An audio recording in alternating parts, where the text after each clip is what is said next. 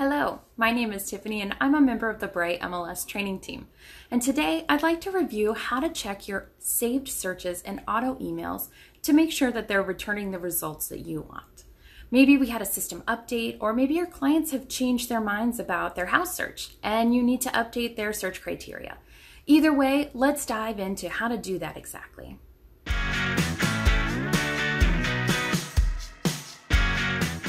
To start, simply log into Bright MLS. Click on Search and then Saved Searches. When you see your saved searches, look for the down arrow button to the left of the subject.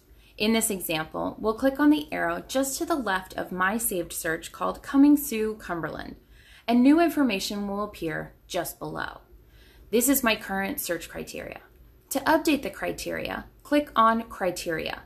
This takes you to the search homepage, where you can update or change any of the criteria attached to this saved search. Once you've completed your update, select Save at the bottom.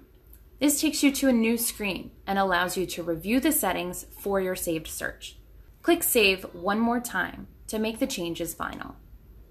The process is the same for auto emails once you get to them. To access your auto emails, click on Clients, then click on Auto Emails.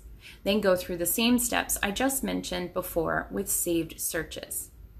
Click the arrow, then the criteria, update your search information, click Save, and once you hit Save, it will take you to the auto email page where you can update the subject, message, settings, and schedule of when the auto emails are delivered. Click Save one more time to make the changes final.